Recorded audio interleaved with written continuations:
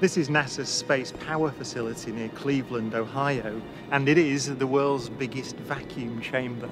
It's used to test spacecraft in the conditions of outer space, and it does that by pumping out the 30 tons of air in this chamber until there are about 2 grams left.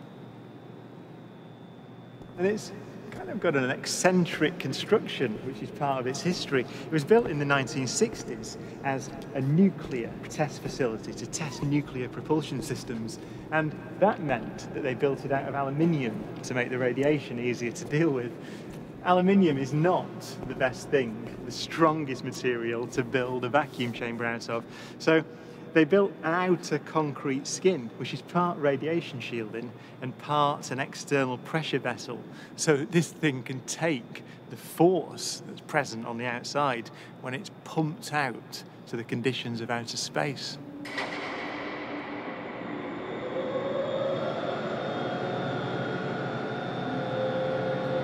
Galileo's experiment was simple. He took a heavy object and a light one and dropped them at the same time to see which fell fastest.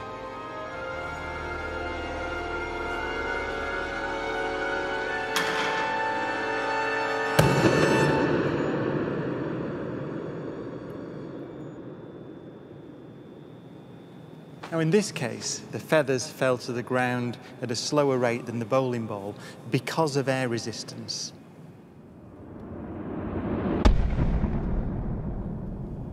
So, in order to see the true nature of gravity, we have to remove the air.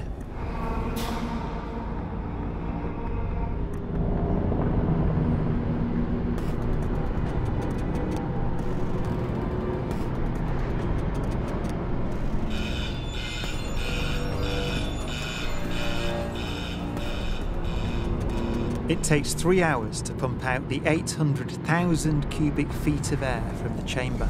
Okay, we dropped 2 millitorr in the last 30 minutes. But once it's complete, there's a near perfect vacuum inside.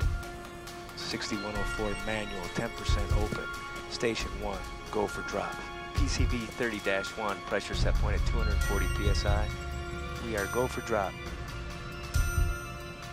10, 9, 8, 7, 6, 5, 4. Cameras on. 2, 1. Release.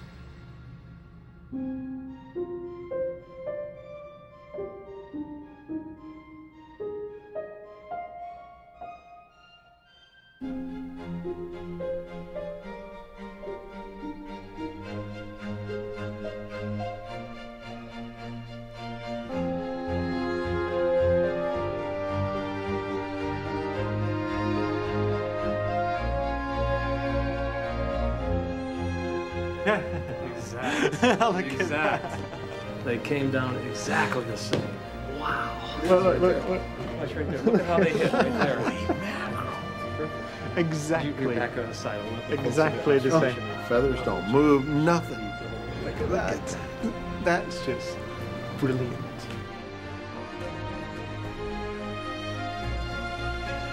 Isaac Newton would say that the ball and the feather fall because there's a force pulling them down, gravity. But Einstein imagined the scene very differently. The happiest thought of his life was this. The reason the bowling ball and the feather fall together is because they're not falling. They're standing still. There is no force acting on them at all.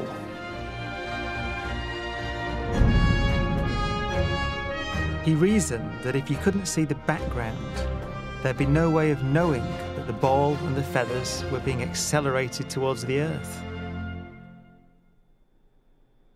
So he concluded they weren't.